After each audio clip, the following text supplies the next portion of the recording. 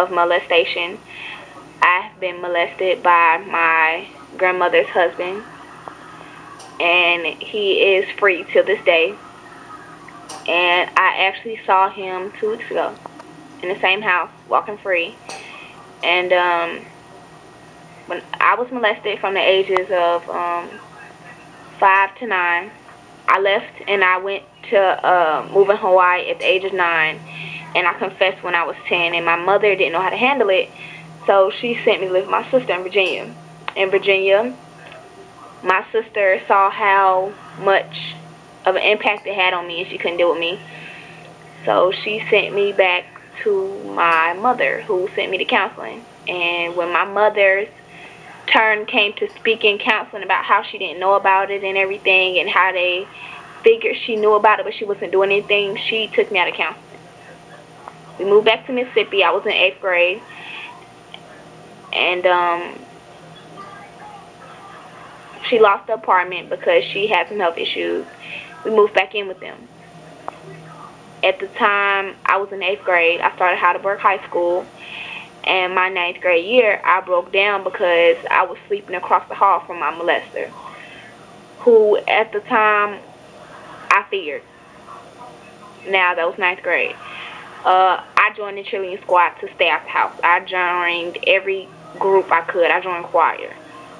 My 9th grade year through my 10th grade year, I was still being molested. My mom had left at the beginning of my 9th grade year to go back to Hawaii with her husband. A lot of you guys are asking, why didn't I speak out? Why didn't I tell? Amber Kimley weighs less than 100 pounds. This man lays about 200 plus on this earth. We're not a good matchup. Did my mom know she was leaving me with my molester? Yes. Did my grandmother know? Yes. He videotaped it. A camera. Kind of like the one I'm on now. He had all type of cameras. He had a light. He knew what he was doing. Did I fight it? Yes. Picking me up from cheerleading practice. Pulled over numerous times on the highway. I took off running. Of course he caught up with me. I had a bad knee. He caught up with me. Raped me in the truck. Told me shut the fuck up, and we went home. I took the hottest showers of my life, and I still do, because when you've been molested, you feel dirty and dirtier and dirtier until you finally face the fact that, like the psychiatrist says, it's not your fault. It's not, you know, something you could have prevented, is what I was told. I couldn't have prevented that. Does that sound fucked up? Yes. Could I prevent it? I thought a lot of ways. I'm 18 now. From 5 to 9 to 14 to 16, I was molested. Voluntarily, I lost my virginity at the age of 16, about to be 17. And the person that I lost it to was no better than the person that was molesting me. In the beginning, I wanted it voluntarily. Halfway through, I didn't want it.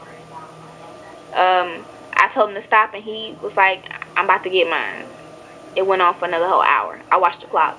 That's the worst thing you can do while you're being molested, is watch the clock. Because every minute that ticks on that clock, you could have been screaming.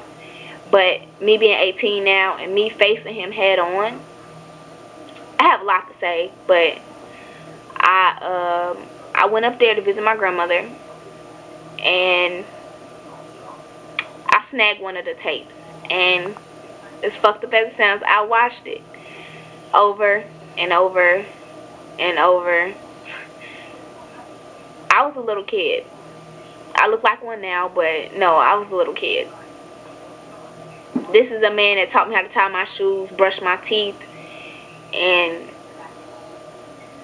taught me how to play with Barbie dolls, and he turned around and took my childhood the same way he gave it to me.